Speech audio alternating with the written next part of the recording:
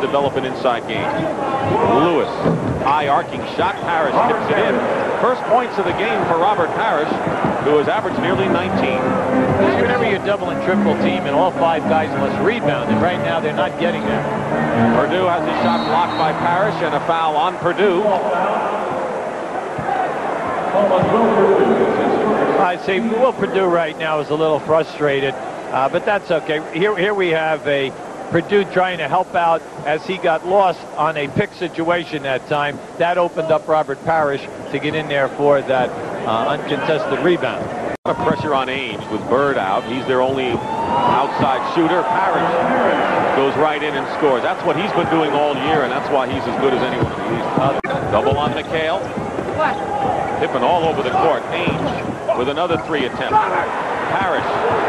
Forget it. Basket counts and a foul. Robert Parish.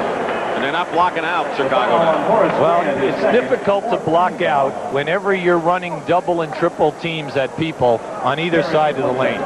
Now you see, he cut them off without any body contact because he forced them to elevate out too far. Parish strong to the hoop. Robert Parish with 9 points now. It's good because they're trying to match up due to the fact that the Celtics have Paxson in the backcourt with Dennis Johnson. Parish turnaround lands on the floor. He was elbowed in the chest before.